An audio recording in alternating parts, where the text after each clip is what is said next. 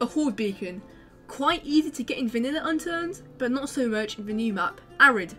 So we're going to see how to make a Horde beacon and a distress beacon. Both can be used to get high tier loot. So let's see how to make it. In order to craft a Horde beacon on Arid, you need these items. 1 stack of metal plates, 1 military computer, 2 solid state drives, 2 CW keys, 4 video receivers, 4 encrypted transmitters, and 1 toolbox. But wait, where can you get these items? Stacks of metal plates can be created by crafting metal into metal sheets and then bundling them into stacks. Metal fragments can be found by scrapping various metallic items, such as various electronic items and many more. Military computers, SSDs, CW keys, video receivers, and encrypted transmitters can be found at the various military locations, such as the airfield, the various outposts, the dead zone, AG-19, and also the bunker area of AG-17 and AG-18, and also Fort Nell.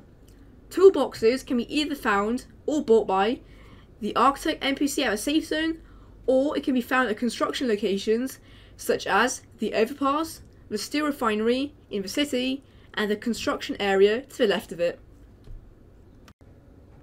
Now that you have these materials, you can craft your Horde beacon. But wait, where can you place it? Arid has only one location allowed for placing Horde beacons. The city, more specifically, the city industrial area, located here on the map. Coming to this location, you can place a Horde beacon here, and you can start harvesting zombies. The more people you have in your group means the more zombies there will be spawning. Please note that there are military zombies here, and extra ammunition is advisable. So now, let's move on how to make a distress beacon. The distress beacon is a type of Horde beacon that is primarily used for gaining specific items. These items include steel mesh, vests, helmets, and filters, and also tier 2 items. So it's quite useful for gaining access to the dead zone. Now let's see how you can craft it. A distress beacon can be created with 2 metal plates, 1 CW key, 1 video receiver, 1 encrypted transmitter, 4 heavy duty cable, and 1 toolbox. Most of these items can be either found at construction or military locations.